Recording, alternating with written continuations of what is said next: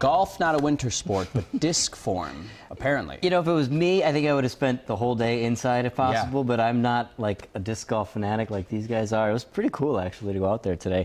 We're all familiar with the Ice Bowl, right? The Packers, the Cowboys, Bart Starr, and all that. But this is not that. This is the Twin Cities version. At Brookview at Golden Valley today, one heck of a way to hold a fundraiser for Second Harvest Food Bank.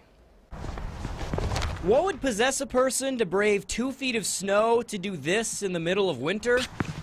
Ask these guys and they'll tell you the better question might be, why wouldn't you? The people that play it and get kind of infected with the game, which is really easy to do after the first time you go out and play it, they don't stop. You know, I mean, these guys are very, very dedicated to their game. So much so that you can't ask a person who lives to play not to play for 6 months waiting for winter to end.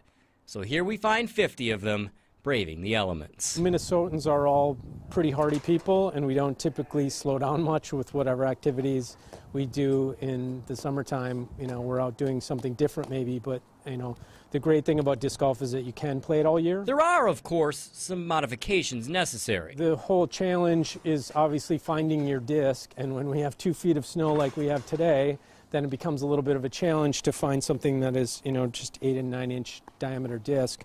So what a lot of the guys will do is that people will put streamers and they'll use wrapping ribbon that you would just wrap on a present, and they will take small streamers like a 3-4 foot section of a ribbon and tape it to the top of the disc so they can find the disc. This is the event's first time at Brookview in Golden Valley, but it's in its 24th year. The Ice Bowl is a national series of tournaments, raising several $100,000 for food shelves across the country.